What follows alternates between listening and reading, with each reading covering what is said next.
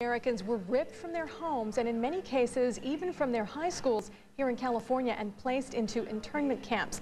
Now the governor has signed legislation that would grant those people taken from school their high school diplomas retroactively. Here in Bakersfield, dozens of internment camp survivors already received honorary diplomas. The Last Day project started at Bakersfield High School under the direction of history teacher Ken Hooper. Students did the research, made the contacts, and arranged for the former students to come back to Bakersfield wearing a cap and gown. A moving ceremony that will always be etched in the hearts of those involved in the Last Day project. 60 years is a long time, and I wondered about the political correctness of it, but I realized if I would not have gone through this experience last spring, the stories were real, the tears were real.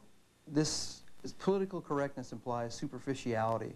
There was nothing superficial about last year. These were real stories. These were people's lives that were affected. The bill authorizes school districts to retroactively grant diplomas to any person who was prevented by the internment from graduating with their high school class.